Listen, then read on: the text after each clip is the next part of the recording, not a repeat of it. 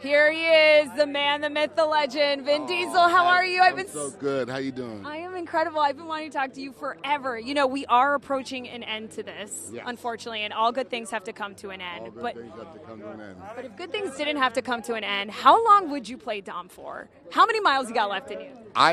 That's a great question. And I'm not necessarily saying it's the end of Dom. I'm saying we're wrapping up this era of the mythology.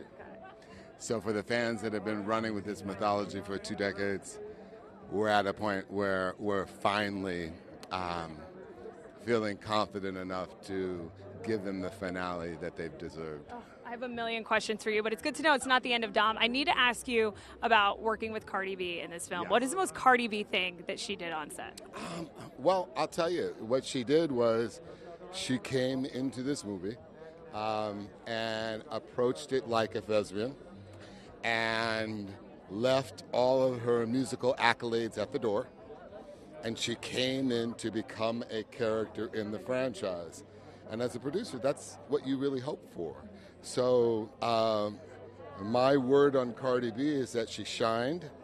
I'm proud of her, and I can't wait to incorporate her into the finale. And your best Cardi B impression is?